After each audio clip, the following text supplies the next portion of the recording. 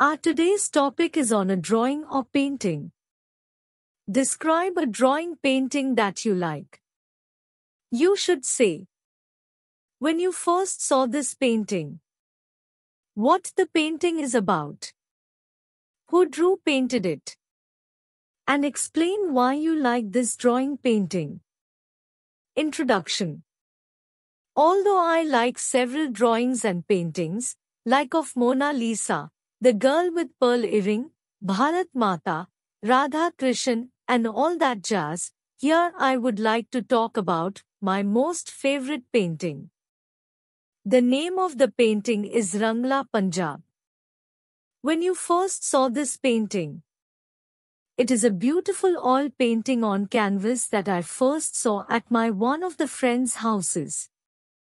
It's a striking piece that captures the essence of traditional Punjabi culture. It's about a fun dance called phagwara, and it's painted on a big piece of cloth. About the painting. The painting portrays a lively scene of phagwara dancers in a big, golden field with tall, yellow plants. Phagwara is a vibrant and energetic folk dance from the Punjab region in India, and it's often performed during celebrations and harvest festivals. In this artwork, the dancers are dressed in colorful traditional attire, and they're surrounded by tall, golden crops swaying in the breeze. The bright blue sky above adds to the cheerful atmosphere of the painting. This painting can be found in many Punjabi homes because it represents a special part of our culture. It's usually made on a big piece of cloth called canvas, and it's not too heavy, so it can be hung on the wall easily. The painting is wide and colorful, and it makes our homes feel more joyful. It's a way to keep our traditions alive and reminds us of the happiness of phagwara dancing in our fields. Who painted it? This captivating painting was created by a talented local artist named Rajbir Singh. He's known for his ability to capture the spirit and vibrancy of Punjabi culture through his artwork. Why I like it? There are several reasons why I'm drawn to this painting. First and foremost, it reminds me of my own culture and family because growing up in a Punjabi family, I've always been deeply connected to our cultural roots, and phagwara is a significant part of our heritage. Seeing this painting reminds me of the joyful celebrations and the unity that dance brings to our community. Moreover, the artist did a great job with all the details, making it look real. It's like I can almost hear the beat of the dhol, traditional drum, and feel the energy of the dance. Lastly, it makes me happy and proud of where I come from. When I look at it, I feel like dancing and celebrating with others. It's a special painting to me because it's not just art, it's a piece of my culture and my happiness. Follow-up question. 1. What are the differences between painting and drawing? The main disparity between painting and drawing is the way they are created. Painting involves using paints, like watercolors or acrylics, on a canvas or surface to create an artwork with color.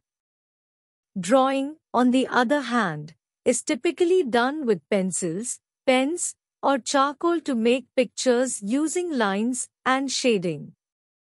For example, painting might be like using a brush to create a colorful landscape, while drawing could be like sketching a black and white portrait. 2. Why do some people keep a painting for a long time? Some people keep a painting for a long time because it holds special meaning or memories for them. For instance, a family portrait might be cherished for generations because it reminds them of loved ones. Art can also be an investment, and people hold on to valuable paintings hoping they will become more valuable over time. 3. How does building style affect people's lives? Building style can affect individuals' lives in various ways. Like, if a building is designed to be eco-friendly, it can reduce energy costs and have a positive impact on the environment. Additionally, the layout of buildings can influence how people interact, work, and live. For instance, well-designed public spaces can promote community and social activities. 4. Should children learn to draw and paint? Why? Yes, kids ought to learn to draw and paint since it helps them express themselves and develop creativity. It's a way for them to communicate their ideas and feelings visually. For example, a child might draw a picture of their favorite animal or a fun adventure they had. 5. How do young people share arts with others?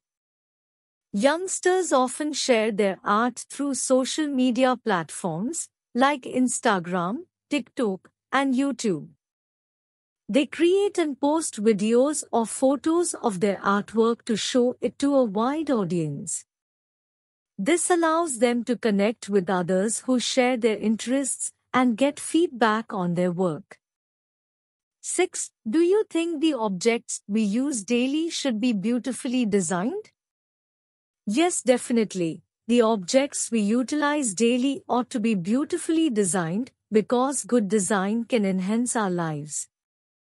For instance, a well-designed chair is not only comfortable but also adds beauty to a room. Beautifully designed everyday items can bring joy and make our surroundings more pleasant. Thanks for watching. Share and subscribe our channel for more videos.